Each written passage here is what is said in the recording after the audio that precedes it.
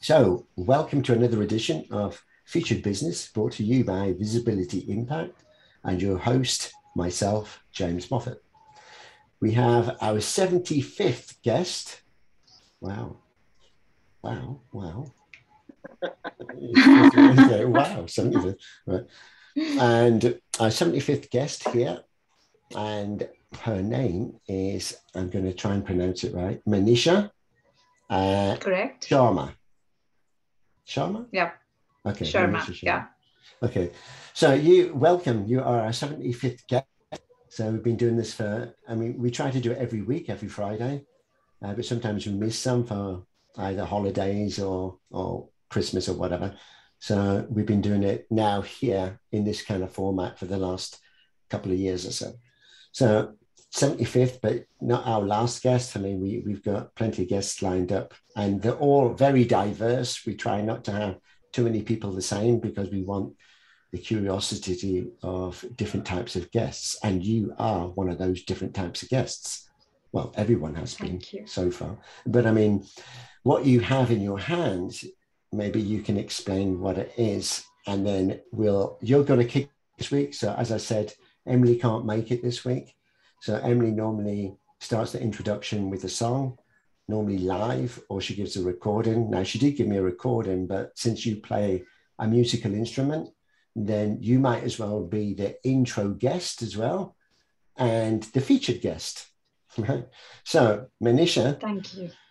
Yes, you're welcome. So over to you, and tell us about what is that you're holding in your hands, and then what are you going to play us today? Sure. Hello, everyone. So what I'm holding today is a very beautiful Indian classical music instrument known as sitar.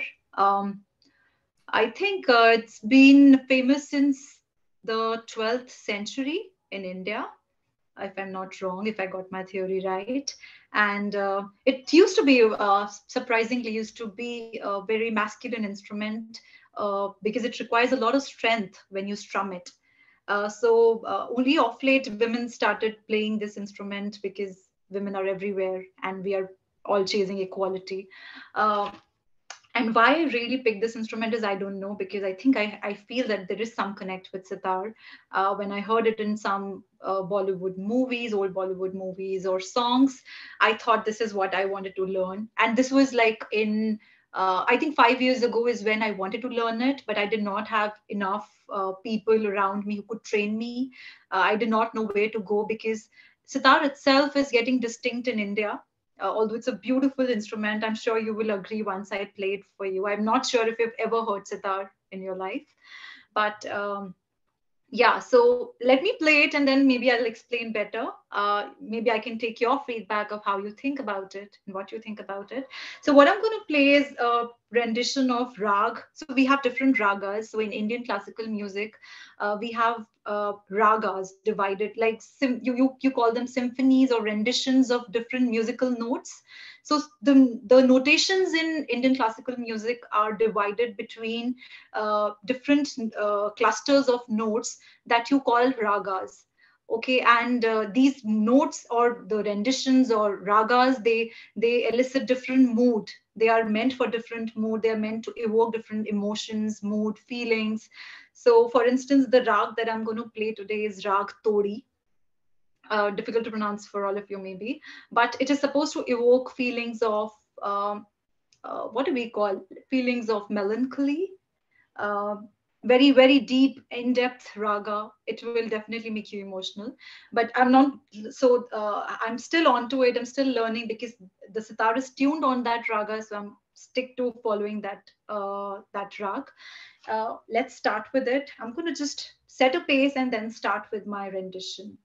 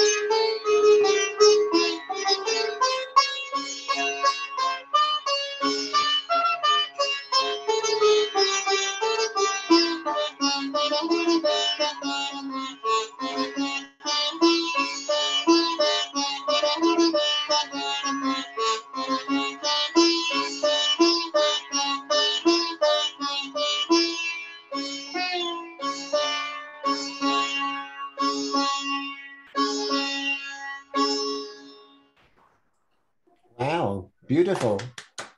Thank you. Thank you so much. This is not guitar. Is it a guitar? It's sitar. We call it sitar. So, you know, interestingly, people thought it's very similar to guitar. And even some Indian musicians, they sort of made or innovated an instrument that's mix of both. There is another instrument which is known as 𝗬𝗘𝗔𝗥, which is a mix of sitar and guitar. So very, very famous Indian classical sitarist 𝗘𝗔𝗖𝗛 Kumar, he's made it. So, I mean, it sounds fantastic. I mean, just when you started strumming kind of the strings, already you can feel the magic of it. So, but I mean, it looks heavy. Is it heavy? It is heavy, but you know what is it made of? So if I'll just show you, this is how it looks like. Wow. And it looks very heavy, but this part, okay, this part is made of pumpkin. Pumpkin. This is made of pumpkin. Yeah. Calabash. Yeah. Wow. I get from Americans because for Halloween they can kidnap it. Yeah, if I look at all the strings, how many strings does it have? So it has, the main strings are 6 or 7, depends on the kind of sitar you have. There are varieties. There is Pandit Ravi Shankar style sitar. There is 𝗦𝗘𝗘𝗏𝗧 sitar. So these are famous sitarists who've sort of made their own, customized their own variations of sitar. So originally 5 or 6 strings, and the sympathetic strings. So the one that I played initially sounded like. Yeah. These are 11 to 13, between 11 to 13. Wow. Is it hard? Is it hard to tune it? It requires so sympathetic strings take around 20 to 30 minutes to tune. But you can tune it as well. I can tune it, of course. It is hard to tune. It requires a lot of zeal, energy. Sometimes the strings break and they hurt you. So I don't know if I can show you the permanent mark on my finger. I don't know if you can see. Yes. So this is the permanent mark on my finger when I used to play guitar. This is why I asked. But now I cannot. I had an incident, so I cut my finger. So now I cannot really. Now I don't really play with guitar, but really enjoy music. I guess these are steel strings. These are there's a copper string as well, a steel, like a stainless steel string as well. So it depends on, so some strings are very thin because, so the last 2 strings are thin because they're supposed to vibrate more. So these strings are very thin, but the main string that I'm playing is a little thick. This is very thick. Then we have a copper string, which is. Oh yeah.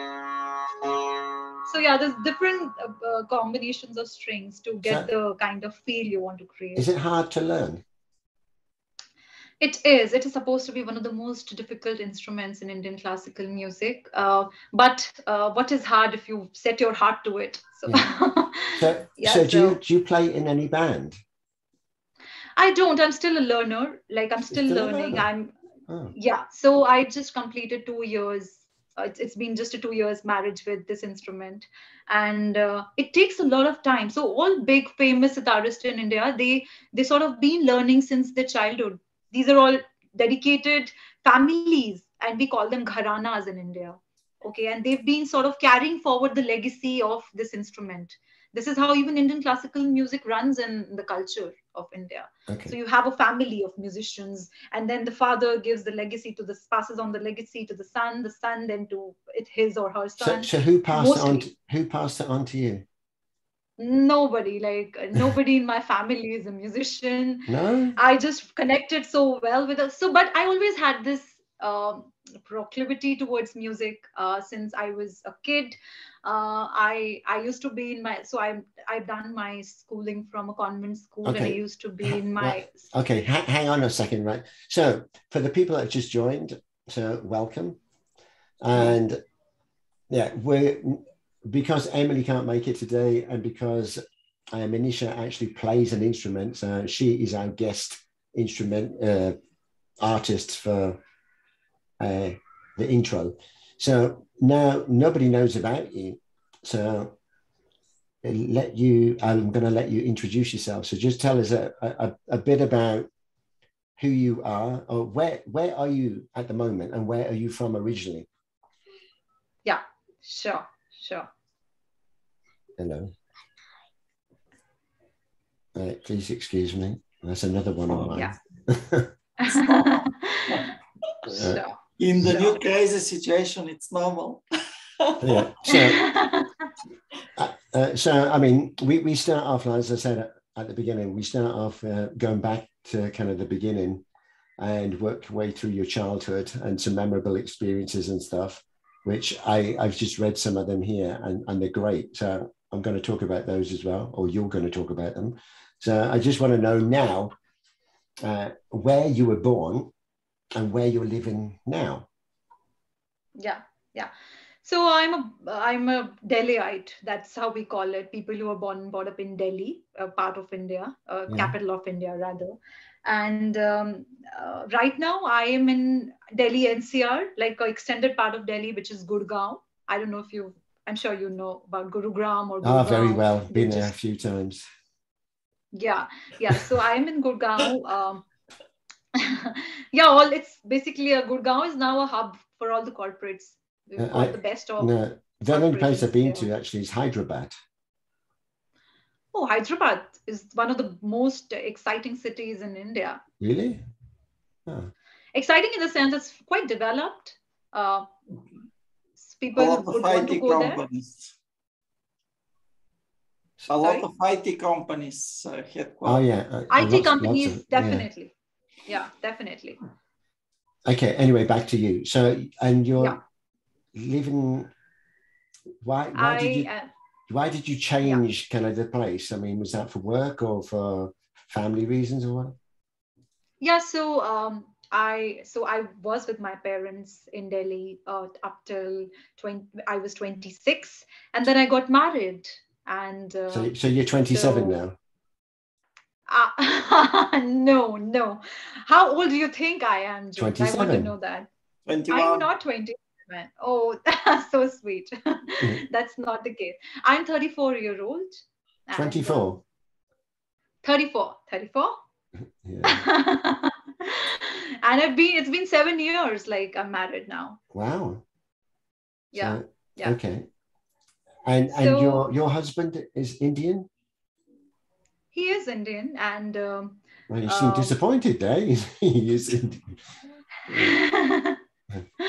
No, and in India there is this trend. Once you get married, you have to leave your parents' house. You have to go settle down with your husband and his family. So that's the kind of culture we are into. However, so my husband decided that he will buy or rent out an apartment where he will get his parents and I can get mine. So he's given me an open offer because I have just one elder sibling. My elder sister is in Bangalore and my parents are aging. So we decided that, okay, we will maybe rent in a society or an apartment near my parents' house. That's what we did. And after 5 years living in Delhi, we realized that, I was getting offers to work at Gurgaon, which is quite distant from the part of Delhi I was staying in. So we all decided that we will move to Gurgaon and buy our own apartment. And we moved to Gurgaon. I also bought an apartment for my parents. So they're also living very near in the same vicinity rather. So yeah, that's how Gurgaon happened. So I'm just going to digress a little bit, just a question. Yeah. So when you get married, I mean, was it an arranged marriage or was it more natural? Because I knew previously, maybe in your parents' time, it was more arranged.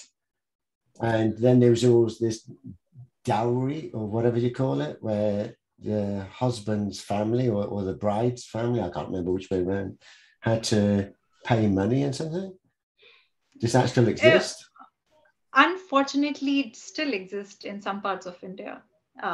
It's very saddening. And it's now like it's part of the DNA. It's never expressed, but it's supposed to be taken a note of when you're getting married, especially when it's an arranged marriage setup. girls' families, suppose because they're sending off their girl, they have to pay a lot of dowry. And dowry, not like cash or liquid money or just jewelry and all, but they have to like give cars. They give cars, expensive cars. They give expensive. They end up giving the whole furniture to the guy's house to sort of ensure that okay, we are paying them because my daughter will be now dependent on you, which is very sad. Despite the fact that daughters are now all working, like they're not dependent on their in-laws in India anymore, So and still the trend is still there. it must have been tough then previously than when parents had a daughter, and then the next one came along, it was another daughter and another daughter, and oh, it's going to cost us a fortune. It does cost a fortune, and in people, there are communities in India. Okay, we are like very diverse. There are so many communities. So Sharma is a different community of Brahmins. So my father and we've been Brahmins. And then there are communities who call themselves Bania. There are communities who call themselves Punjabi. So there are different diverse communities of people, and they have their own set of cultures. Dowry exists everywhere, unfortunately. Yeah. So I know we could probably talk about this subject also all day long, but we're going to move on from that. But very interesting to understand cultures as well, and different generations, how they fit into that culture. So, but anyway, so just going back to your childhood. So growing up as a kid, bearing in mind you didn't have a musical family, is your sister musical at all? Not at all. Not at all. Nobody in the family. Right. I'm telling you. Just looking at some of the hobbies and activities you did, it wasn't, I mean, just one instrument. I mean, maybe you can tell us the types of instruments that you played and some of the hobbies that you had. Sure. I don't know. I've always been somebody who would just pay little heed to education and studies, but run everywhere else. Like all extracurricular activities is something that always excited me as a student. And I remember when I was 5 years old, we used to have a school band, and my music teacher, he was searching for people who can play flute. And that's where I signed up. And I thought maybe flute is something that I'm interested in. I played flute for 2 years in my school band. I also then started learning keyboard, started learning drums. So I tried my hands at different instruments while growing up. But sports is also something that equally excited me. So interestingly, I, for a brief moment, joined my basketball team. For a brief moment, joined the hockey team. Briefly joined the badminton team, and kept swindling between different sports. Also, tried my hands at dancing. So being part of all the cultural activities that used to happen, drama. Yeah. Just on the dancing, I mean, we had a previous guest also from India, and she happened to be a singer in Bollywood. So wow. Yeah, I'll connect you to all of these people, right? Some of them are fantastic, right? But she lost her voice, so then she couldn't sing anymore. But I mean, she would sing to a lot of the key parts in the movies, and then she lost her voice, and then her career kind of stopped. But then she regained her voice, but then decided it wasn't for her anymore. But I mean, interesting story. So when you say about, I mean, different instruments and things and dancing, I mean, is dancing kind of a natural thing because of Bollywood, or is it just in your culture that Indians are dancers? No, not all Indians are dancers. I can surely say that because my husband is a very bad dancer. All right. So also, I think dance is something that I got from my sister. She's a superb dancer. She even trains people. So while she used to dance, I used to observe her as a kid, and I picked it up, but I'm not as good as she is. But yeah, because in school you get exposures to all sorts of activities and dancing, music. So I thought, why not? So I tried my luck there, but couldn't do much there, honestly.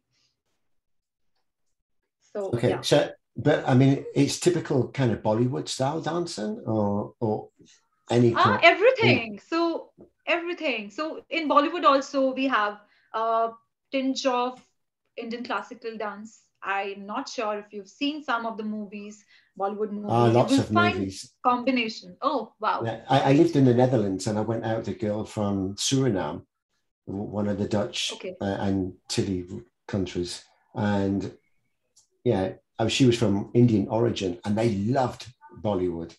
So I didn't even know what Bollywood was until I started watching the movies with her. Then you get to know the characters and kind of the star singers and dancers. And then when people said about Bollywood, oh yeah, I know that movie and that one. And I could never dance there. I was terrible at dancing. I would go with her, all of her friends to, parties and things, and they're all dancing Bollywood style. And then they're trying to drag me onto the floor to dance. And I can imagine maybe how your husband might feel. He hates dancing. Yeah, well, I like it. My body doesn't like it, so it doesn't work. Yeah. So anyway, so you've tried also. I see here weight training, kickboxing. Oh yeah. Right. So yeah, that's true. So it's not very not in the initial years of my childhood, but when I started working as a professional, initially you have a lot of workload. Okay, you need to prove yourself, so you're mostly sitting on the chair, and that's when I realized that I am just vegetating. I'm not really doing anything about my health, and I started going to the gym. I started going to the club, not exactly the gym, but I got exposed to different sorts of workouts. So that's when I was sort of doing the weight training. I started doing professional weight training. I had a trainer who used to train me.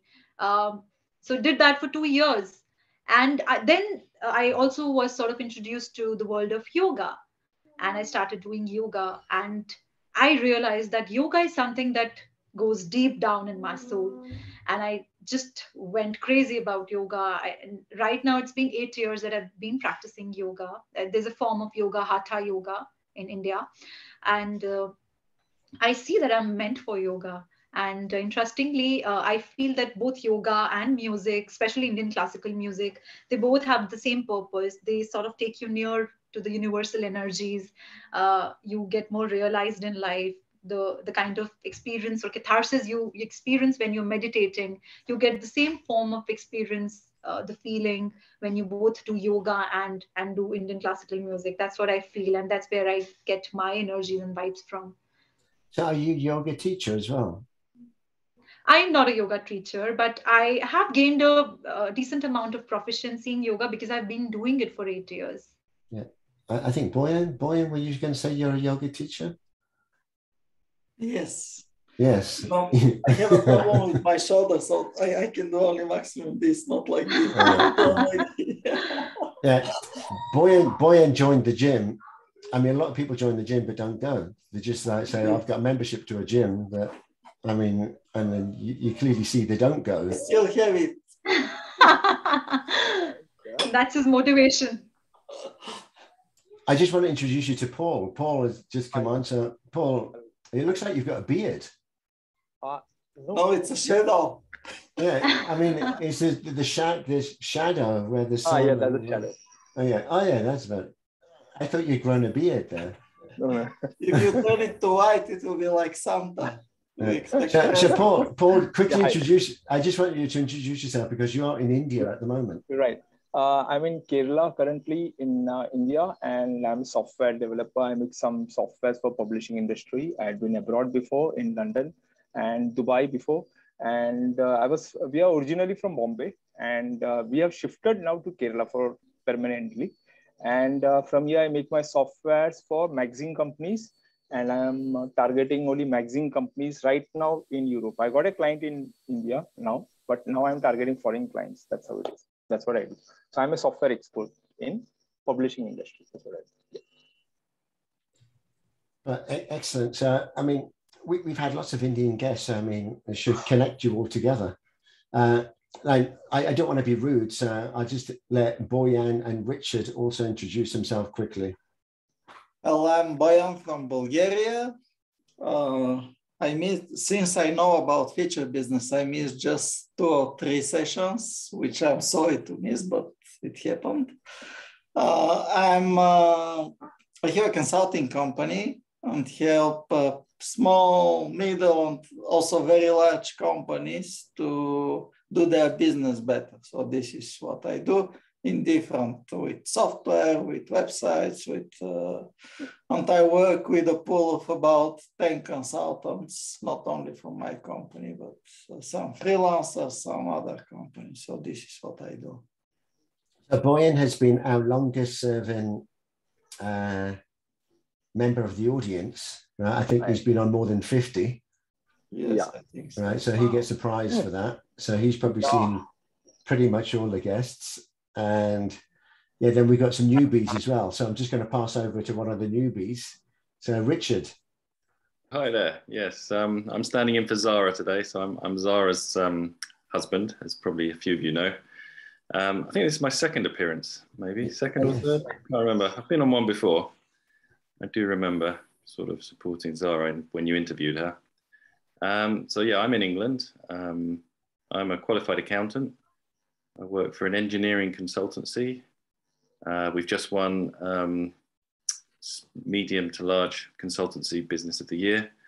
So our services are quite highly sought after. We sort of work all over the world. And I do the accounts for the whole group, basically. And I've been there almost 20 years. So, so I'll be getting my gold watch soon. If they still do them when I hit my 20 years. So that's basically me. We're in the middle of a storm here in England at the moment, in the south. So almost hurricane type winds hitting us. And that's it, really. I'd just like to say thank you to Bojan for sending this book to Zara. Oh, wow. She'll be in touch. Yeah, he was a guest. I mean, we'll probably all get the book out. We've all got the book, have we? I mean, he's a good friend of mine in Australia. Hold it up, everyone. Yeah. And he was a guest the other week. So he's in Sydney, Australia. And he's okay. Yeah. Great guy. And he was a guest. And he's actually going to be, we're creating a featured business book. Okay. And there's a number of people that are going to be in that. So if you haven't already agreed to be in the book, or you had to have been a guest, then let me know. But we have only 13 slots and 10 are taken already. So Paul, Sheila, I'm looking at you lot. Anyway, we digress. So let's get back to Manisha. So Manisha, right? There's another interesting thing I saw about you. When you were looking at when you grow up, what do you want to be? You said a news anchor. So did you ever become a news anchor?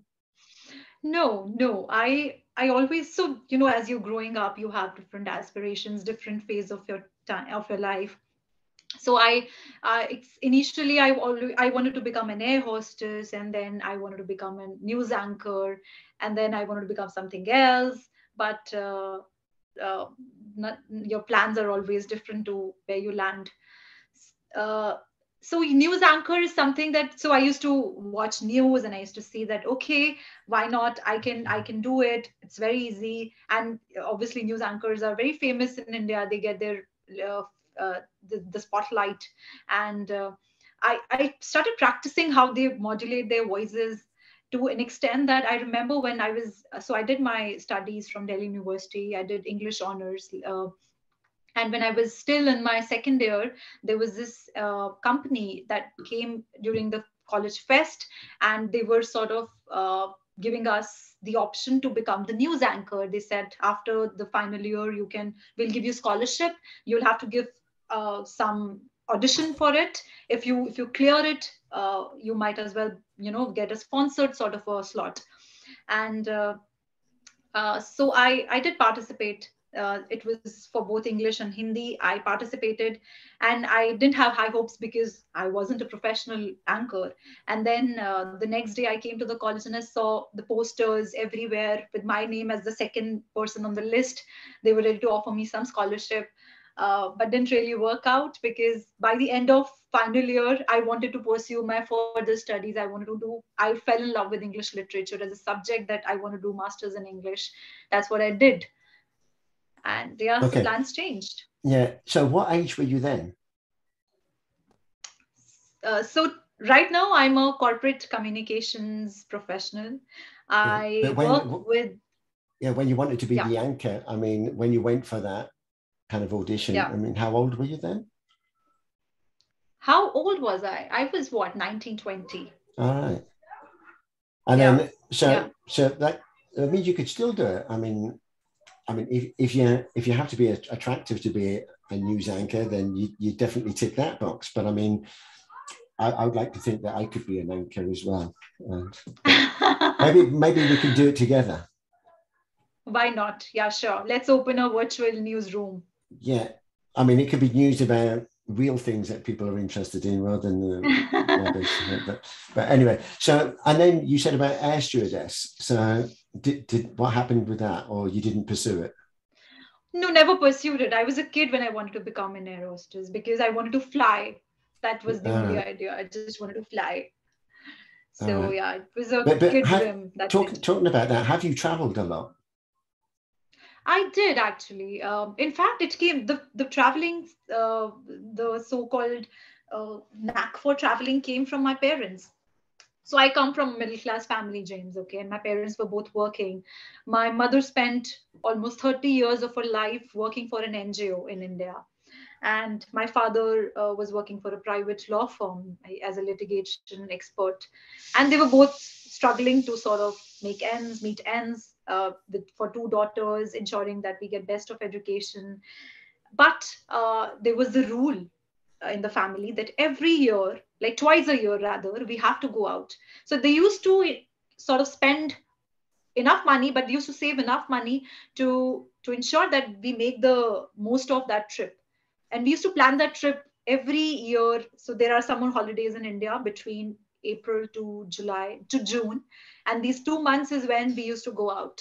And we've sort of seen the best of India, like as growing up, both me and my sister. So we've been to all the mountains in India because my parents were mountain lovers. So we've got the best of peaks here in Himachal and Himalaya. And you have vacation destinations. I don't know if you've ever heard about Shimla, Mussoorie, Dalhousie. So these are all local hill stations in India. So yeah, I got that from my parents. And so when I started earning, I ensured that I take them for a global trip. So I took the first global trip with me was to Langkawi. So I sponsored their trip. I took them before marriage. I took them to Langkawi. All three of us went. And I took them to Malaysia, and we had a blast of time. And then I took them to Thailand. So yeah. And my husband's sort of also got an knack for traveling because of me, because I love traveling. I'm a Sagittarian, okay? I need to hop from one place to other. Like you've already seen the trend and the pattern in me, like not sticking to one thing at a time, always trying different things.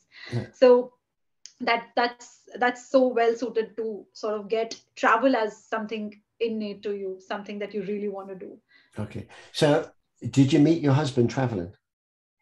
No. I was my husband's client, by the way. So I was in the corporate setup. He was my agency partner, and he was serving me. And I remember, so we both were the manageable age by then. He was 30, I was 26, and our parents were sort of looking partners for us.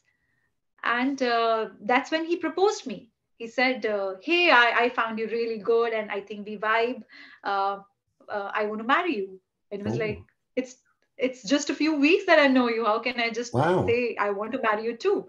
But since I was also looking forward to getting married, I said I need to date you in order to marry you.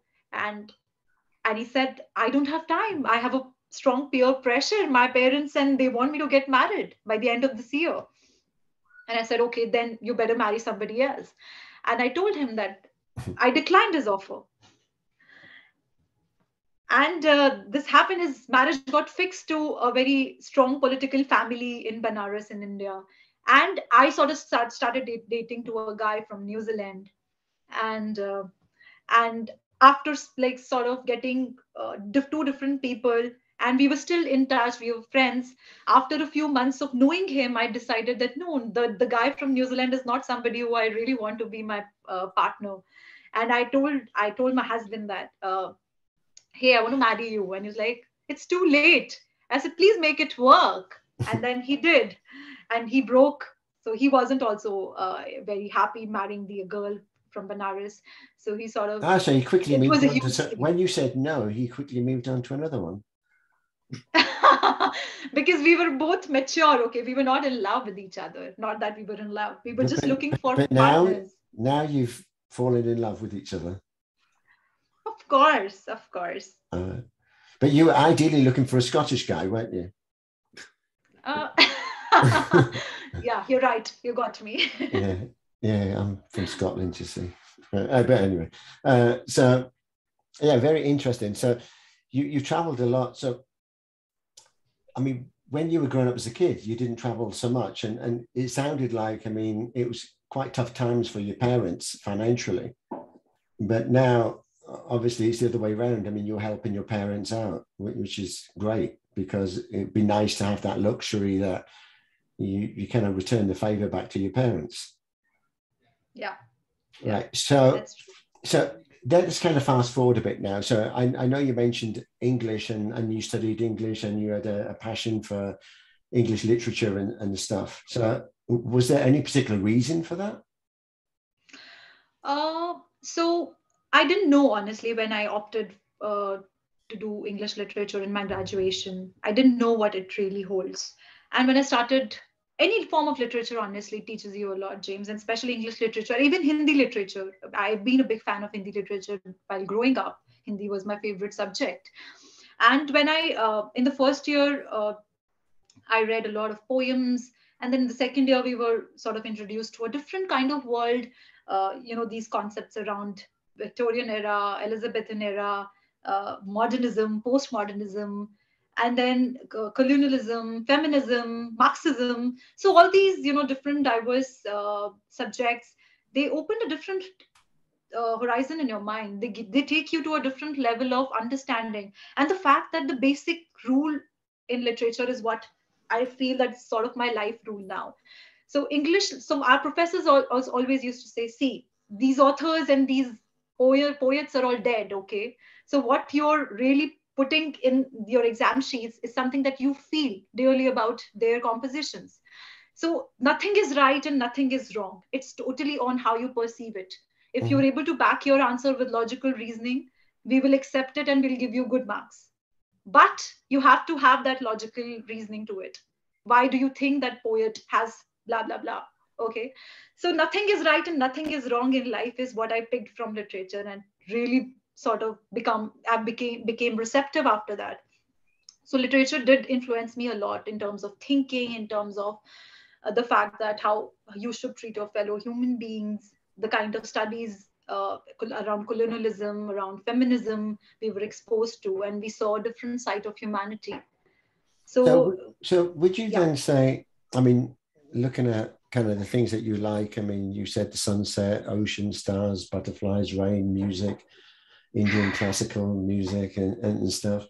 So, and then kind of your background and what you're telling us now and the instrument that you play, it sounds like you're quite a deep person. Would you say that is true? That's true. That's true. Thanks to my dad. So I've been, when I was 14-year-old, my dad first time took me to a meditation camp. Okay. And I didn't know what it is. I slept throughout. I didn't know how to meditate. And I was cursing him that you woke me up in the morning to take me someplace that I'm not even connecting to. And then and he's been not listening to me. He's been taking me to that same place for almost a year. And after a year's time, I realized why he was taking me there. And I started connecting myself. I started learning meditation. And I struggled a bit initially. Meditation is very challenging. You don't really get it. If you can get it in a couple of months or years, then you've been a saint maybe in your previous life. But yeah, so after spending 2-3 years doing meditation, I thought that, okay, it's a different level of thinking. It's just taking me elsewhere. And the fact that, while meditating, if even for a few minutes you can just be thoughtless, that's the kind of joy you feel is immense. It's bliss, pure bliss. So yeah, he's been taking me to these places. I've been learning a lot about good things about humanity, realizations, enlightenment, and all spiritual stuff. So I give the credit to my dad that he's made me a very mature person while growing up. I love it because I've become, particularly over the last 2 years, more connected with myself, and by doing that, you're going on kind of your own spiritual journey, and you're going deeper within inside yourself. Because I believe all the answers are there. You just need to know where to find them. And right. With meditation, some people use different methods to do it. So do you have a special way? So the one that I learned while growing up is very, very challenging, because you're supposed to be a passive observer. You're supposed to close your eyes and just keep watching what's happening. Okay. And that itself is very challenging, because you can't just be passive. Even in meditation, we humans are doing so much during the day to ensure that we have good lifestyle, and we're just involved in a lot of materialistic stuff out there, earning, making a living, meeting thousands of people. So when you close your eyes, you're bound to get those episodes back to you. You can't just be thoughtless. You can't just be a passive observer. You get involved. And so yeah, it took me a while to really be a passive observer, and just, the moment you are indulged in a thought, or you get involved in a thought, you're supposed to ignore it. You just go back and start from scratch. And that's the practice that you're supposed to do. And it's very challenging, honestly. But yeah, as you said, there are now I can do it because I've been practicing for so many years, or I think 20 years. Yeah, 20 years. So now I can do it quite easily. Whenever I sit and I want to meditate, I can do it. So but it helps. With the yoga as well, because yoga, there's a certain element of yoga that is part of meditation as well. So did the yoga help with the meditation?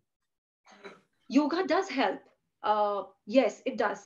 And yoga, honestly, I'm sure Shayla will agree with me, because she's an expert in the subject. It is more to do with mind, and then to do with body. Yoga is basically to channelize your energies. Yeah, I think I could channel it through your music that you play, and I think Sheila did as well, because I was watching Sheila and it seemed like she was really connected. Yeah, Ina as well. Music always speaks to me, and I think of people like Ravi Shankar, who was made famous because of the Beatles, actually, using his music in their music.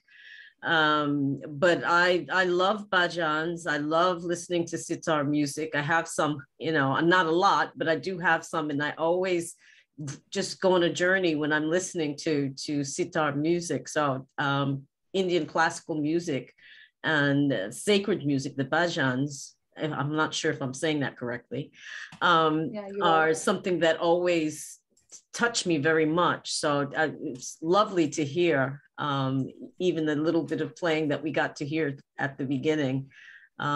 Yeah, I was on a journey. Excellent. No, I love it. I think, Ina, you need to shoot off now, do you?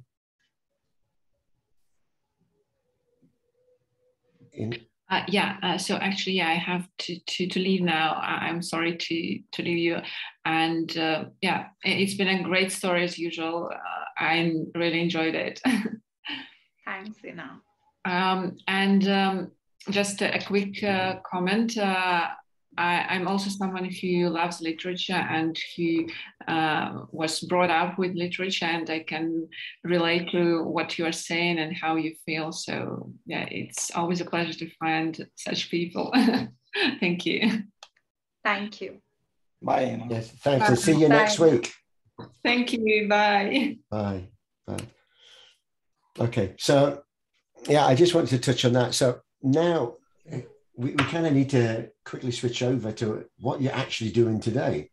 So we've learned a little bit about you, although there's probably tons more that we would like to know. But what do you do now, and where are you on that journey? And how did you get there? Yeah. So honestly, James, I don't know if it's to do with divine energies and interventions. I always wanted to do something else in my life to where I am today. And I feel that maybe I deserved more. So I got better, always better. So I never wanted to marry my husband. Okay. I chose the New Zealander. And I don't know, accidentally sort of realized. Don't show him this this is the video guy. then. Don't, he doesn't want to hear that. but now you're deeply in love. And he knows, okay, we are more friends than husband wife. So he's somebody who's my go-to person. Even now, in 7 years, after 7 years, people laugh at me saying that, really, because we are like more friends. Yeah. So I always wanted to do something else in life. Wanted to do the kind of profession I'm into right now, corporate communications. Never even thought that maybe I'll get there, because I wanted to do more of literature. Even after doing my master's in English literature, I did content writing for a brief number of months or almost a year. And then I realized that, okay, and I switched to marketing. And then I realized that I'm not sure if I thought maybe I'll do a PhD in literature, because I was so in love with it. And I started applying for colleges in England, because that's where you get best of English literature colleges, and, best of professors, because that's the origin of English literature. And then I almost prepared myself to go study there, do something. And then my mother met with an accident. She's all fine now, but that is when it was critical, and she needed me beside her. And my sister was already married by then, so I was the only one to sort of take care of her. So I then had to literally the kind of colleges I was looking at, and I sort of just kept everything aside, took care of my mother, and life took me elsewhere. Yeah. So I started. She has something to say. Sorry? I thought we She has turned something it to say. on. No. She wants to know what I'm doing and talking to a bunch of people every week. Yeah. So she's bored. Daddy. Yeah, 1 minute. How cute. When you said 1 minute, somebody else got. Hey, yeah. So sorry. I mean, carry on. This is normal distractions that I get, but yeah, carry on with the story. Yeah. So then I got an offer from a company. Started working there as a corporate communications manager. I didn't know what corporate communications is all about, but I learned there. The first boss that I had, he sort of trained me from scratch, and worked there for a couple of years, 2 years, hopefully. Yeah, 2 years. Yeah. And then moved to another company, did more in it. Then I thought maybe I'll do some certification course or a diploma program in corporate communications. But I just found only a few colleges had that. Still a very niche sort of a function in most companies in India. And then I enrolled myself for a certification program, did a 6-month program in corporate communications from a college. Then I got the crux of it, and I knew after spending 5 years, I knew this is what I wanted in life, and I still enjoy it. So currently, I work for Pernod Ricard India, which is an alcobev major. It's a French company, and I'm just leading their corporate communications mandate in India. I see also here you're working on philosophy on conscious living. So tell me about that. I am. So the idea is that the conscious, it's very basic. It's self-explanatory. Conscious living is anything or everything that you do in your day-to-day life. You just be conscious about your choices, about people around you. So I am a vegetarian by choice, because I don't see, it's a different philosophy altogether, because I feel that, it's just a conscious choice. I don't want to hurt the sentiments of even animals. Then anything that I procure or the way I dispose things it's just be conscious so that you're not wasting resources. Try and reusing the resources that are available. That reminds me of some episodes when I see my mother-in-law wasting water. Every time I go near her and tell her that I won't let you enter the kitchen if you waste water. And of course, these are some philosophies that I really live by. Also, the fact that I'm a very compassionate person, thanks to my upbringing, thanks to the lessons of spirituality I've learned, thanks to literature. So I feel that it's very important to carry the empathy in you. It's all about basics, James. Wherever you are in your life, okay, you may be a top shot leader, a top shot celebrity, but it's so important to be sticking to your roots. I feel it's all in basics. If you can just be a good human being first, everything, rest of the things follow. They just fall in place. So I feel it's important to be an empathetic human being. It's so important to carry that compassion in your heart. Whoever you meet, you must consider that person before you, the choices of that person. So that's very important. So that's conscious living for me. Right, excellent. So I did ask in the questionnaire about your marital status, and I mean, I don't always want people to be honest. I mean, well, not honest, but I mean, have to disclose if they're married or single or whatever, because it's their privacy. But I ask anyway. So you told me that you're married, but I also ask if you have children. Now, you said no, but I mean, reading through kind of the notes, it doesn't mean that you're not adverse to having children. So what's your stance on children? It's a very deep stance, James. You know, when I wanted to get married, people just, I don't know, in India, there's a trend. We're just more of a followers than asking questions or, you know, asking things that are in place. So my father and my mother, they had peer pressures that why your daughter is 26 and not yet married. And they used to ask me, well, what are you doing? Why don't you have a boyfriend? And why are you not getting married? And that's when I realized that I don't want to marry because there's a peer pressure on me and my parents want me to get married. I want to get married for companionship. And I'll marry a person who I think will be my companion for the rest of my life. And exactly when it comes to having children, we have a strong peer pressure, like his family, my family, they all 7 years in marriage, you don't have a kid. And you know, I started questioning, why do I need a kid? And so I do a lot of research. Okay, I went to the crux of why one should have children. And there's this very famous excerpt from one of the Vedas in India. We call it 𝗪𝗡𝗤. Okay, Garb is womb, Dan is giving away, sacrifice. So it's very similar to a philosophy of marriage. In marriage, it's very patriarchal. I shouldn't even say this, but in Indian marriages, you're supposed to do Kanya Dan. Kanya is girl, your daughter, and Dan is giving away. So you're giving away your daughter to somebody else. That's a very debatable topic, so I won't get there. But what is 𝗪𝗡𝗤 for me is you're sacrificing, as parents, you're sacrificing, as mother, you're sacrificing your womb, okay, to let another soul come to the world to repay for its karma. And the father is sacrificing his life, ensuring that the kid get best of values so that the karmas become easier to repay.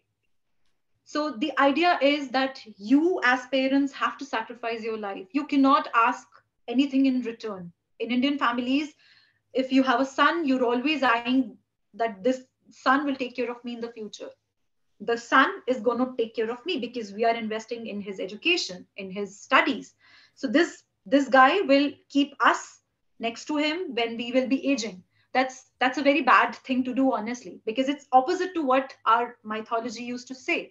You're not supposed to expect anything in return. You're just supposed to sacrifice your lives for that soul so that the soul can really come through you. You are just acting as catalyst. And you have to ensure that the soul gets best of virtues, best of skills, best of values. That's what you can do. So for me, it's a big investment and big commitment. I cannot just have baby because there's a peer pressure. I already have a lot in my plate. I am a sitar learner. I practice yoga. I'm a communications professional. My husband is also getting into movies. So we are like very committed right now into different things. And when we are sure that we will be able to really do justice to the baby. Okay, I'm not going to plan any longer, although, I mean, I always wanted children, but I never found the right partner at the right time when I felt I wanted them. So I never had children till I was kind of older. And like my kids now, I kind of skipped a generation because my kids are younger than some of my siblings' kids that have had kids, right? So it's kind of missed a whole generation. But I just felt that maybe it wasn't the right time then, but it is the right time now. And people say, oh, yeah, but you're older. And I said, well, does it really matter? I mean, if you can have kids, you can have kids, and it's a magical time whenever it happens. I mean, I never planned for twins either. So when we heard we were having twins, and that's kind of another challenge, but I see it as a positive challenge, even though it can be hard work at times. So, but I would never change anything. I mean, I love my 3 kids, and whether they want to look after me when I'm older, it's really up to their, like, as you mentioned, consciousness. If they feel that they want to, and hopefully things work out in a way that's a win-win. But I mean, there's not any pressure that they have to do it. It's if they genuinely feel that they want to do it. But anyway, so let's kind of skip that or move on from that. So I'm just reading here that you hope to kind of, I mean, you're an empathetic, conscious person, and also you want to influence things through small talk and movies. Was it movies? Not really. So I briefly acted in a movie produced by my husband. Not movies for sure, but yeah, you can call me or something. Sorry. Short films. Yeah, it's a short film. Yeah, so it's supposed to be a short film, but it's on the OTT platform as well. In India, we have. But you've already created these. Not me, my husband. He's into direction. He's a storyteller, so he's done it. So I acted in it. Oh, you're in it. You're a featured guest. I'm in it. Yeah, yeah. But you have a link to that. You have a link to that. I do have a link to it. I will definitely share with all of you here. Okay. But it's in Hindi. I'm not sure. I think Paul understands Hindi. Only Paul will be able to understand it. Yeah. So, all right. So, first language Google speaks Hindi, so he will translate maybe. Translate in English. We have subtitles as well. So, okay. So then everyone can access it. Well, then definitely share that. So, I mean, when you say the short films, how short is short? It's a 45-minute film. Sorry, say that again? 45 minutes film. It's a 45-minute film. So so we decided to make it into a series. So it has 3 episodes of 15 minutes each. Okay. So I know we've kind of finished on the time, but we can stay on a little bit longer if people want to, particularly for the ones that came late. And I would like you to leave us with a message, but I mean, maybe if people have got time, then you can play us out as well with another, because some of them missed you playing the sitar at the beginning. Oh, okay. But if you want me to play some other rendition, is that okay? Is that okay with everyone if you stay a few more minutes? And okay, so maybe I know I've been rude as well. I haven't asked the audience to ask you any questions. So is there any questions to Manisha? Anyone got any questions at the moment? No, everyone's quite happy. Right, okay, but they'll stay on and listen a bit more. So where you are on your journey, so what advice would you give to people from your experience in your life? Have you got anything you want to leave us with, a message or something? Sure. See, one thing that's always worked with me, I know you think I'm young, but I'm not. I'm like 34-year-old. So in this 3 decades or 3.5 decades of my journey, I feel the only message that I can give is that trust in energies. I sort of, because I start believing it. Everything happens for a reason. Everything that happens in life is for a reason, and you realize it later. I've become so optimistic because of this fact. And there's another beautiful message that is from Bhagavad Gita. I'm sure Sheila and Paul understands, because Sheila, I'm sure that she's fond of bhajans, and she understands Bhagavad Gita and its learning. So it's a very beautiful book that we follow in India for learnings in life. Okay, it's a very practical book.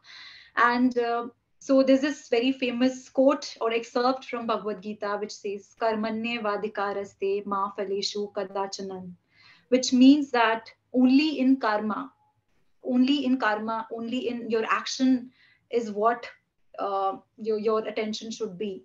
Your whole energy should be in your karmas, and not what the result of the karma will be, and not what you will get in return against that karma.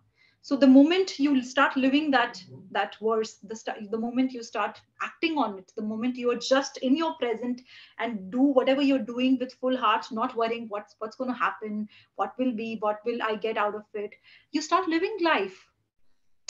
So that's a very important message, I feel. Whatever I do, I stop comparing myself to others, honestly, because that's a very healthier choice in life.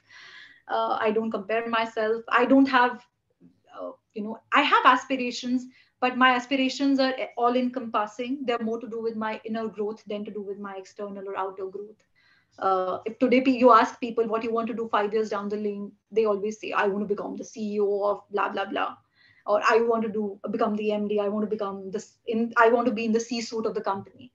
For me, it's more to do with myself. It's more to do with we just forgotten the meaning of success. Success is not about making money and just climbing corporate ladders. It's more to do with your inner growth. It's more to do with where you are in life and how happy you are. So the only message that maybe I can give is that whatever you do, just give your heart to it. Don't worry too much about what's going to happen next. That's what my philosophy of life is. And it's always given me best of returns. That's beautiful. Sheila, did you want to say something? No, I completely agree that, I look at some of the people that I've known or have around me, and I find that the happiest people are the ones who tend to their souls rather than to their wallets. That's just my observation, but that seems to be true. The happiest people are the ones who are concerned with their growth rather than their material wealth. Exactly. So that's true. Right. If you don't mind, Manisha, if you can play us out. Yeah. Just give me a second, because I just tuned my sitar to some other. And my daughter will listen as well. Wow. Hi. Just give me a second. So it does require a lot of tuning and expertise in tuning. Hear music?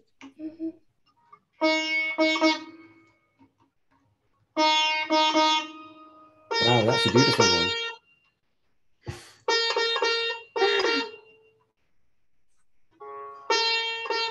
The same I do with the guitar. I know. I can see you miss your guitar. I can see you miss your guitar so much.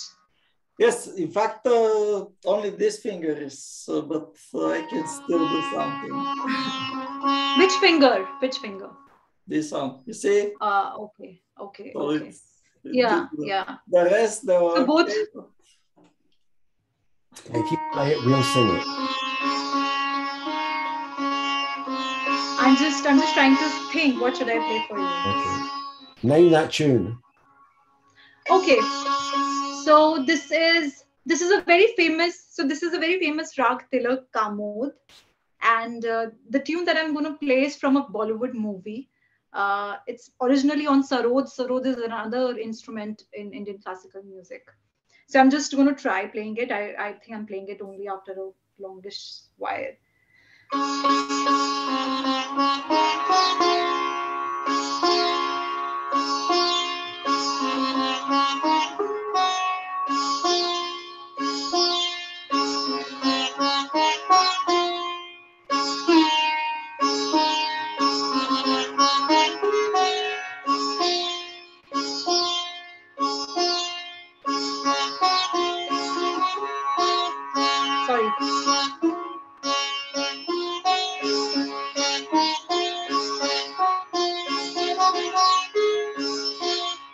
Sorry, I messed it up. 1 second.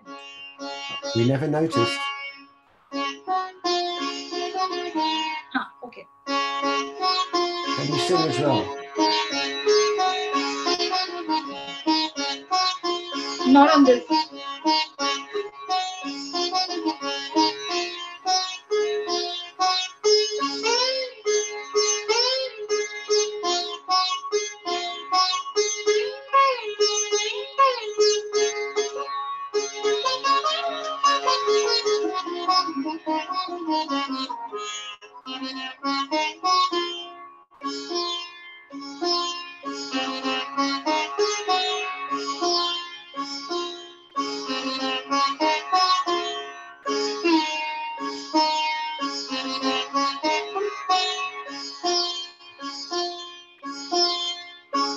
Okay, I messed it up, huh? A bit. Well, we If hadn't we hadn't noticed. said anything, we wouldn't have even known. Exactly. I know, but I cannot be wrong. Yeah. Boyan's going to sing along with it. Sheila.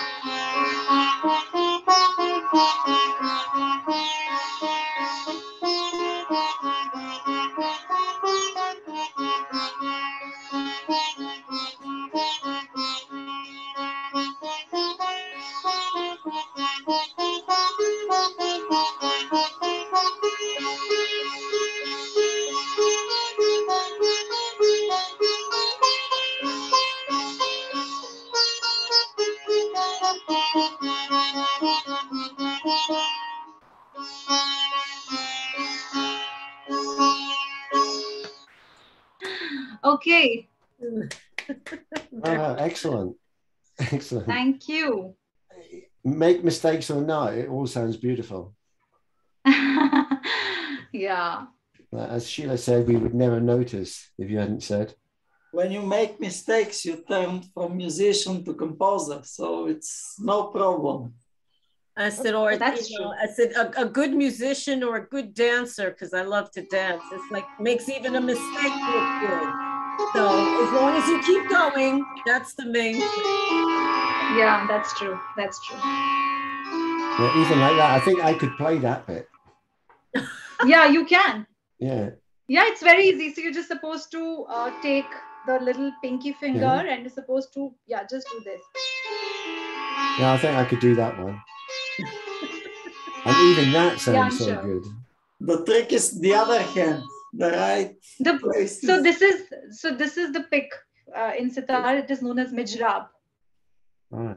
It's called as 𝗦𝗧𝗢𝗏, and we supposed to do this. So this is how you. Is that just on one finger?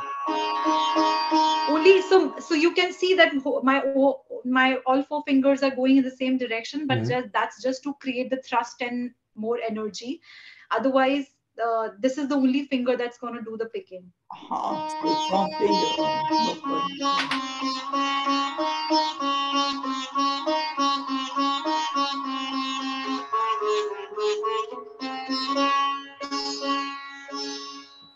All right, and now some meditation for us and some yoga. And Sheila's gonna. Do you still do kickboxing? Sheila's gonna teach us. You still do kickboxing? I do. So kickboxing is more of an exercise right now. Kickboxing, by the way, if any one of you is trying to sort of lose weight, it works like magic. Yeah. Yeah. My son is kickboxer. So we have to be careful around you then. No, you don't have to be. You know that my philosophies in life are very sorted. I respect my fellow beings a little too much. Anyway, we kind of come to the end now. So I've recorded this. I'll share the recording once I've kind of processed it. And you've been an absolutely fantastic guest. And it's great to hear your story. And I think some of the other previous guests that we've had, you definitely, Abby, you'll definitely resonate with some of them as well. I mean, and particularly people on this call, I mean, getting to know each other is the reason why we have these calls every week, and get to know a new person and a new guest and kind of their story. And it is really quite magical. And hearing your story, yeah, it's every week is another bonus. Every time we add a new guest, so it's really wonderful. So I love what you do. I love your kind of your philosophy in life and kind of the journey that you've been on. And I wish you great success for the future, and to keep in touch with us, because I do ask all the guests if they want to be in the book. And this is something that your story now, rather than next week is another person with another story, is a good way to capture these stories and put them in a book. And this is what we're doing now. So we already have 10 people that have agreed, and I want 13 so we can put them in the first edition. And then this story carries on, and you can share it with family and friends and everything else. Okay. Yeah, sure, James. I think I did mention my consent in the form. You did. So well. I'll send you the details, and then see if you want to be in this edition or future ones. Right. And Paul is Paul Johnny is yet to be a guest. So not yet. So yeah, you can't be in the book until you've been a guest, right?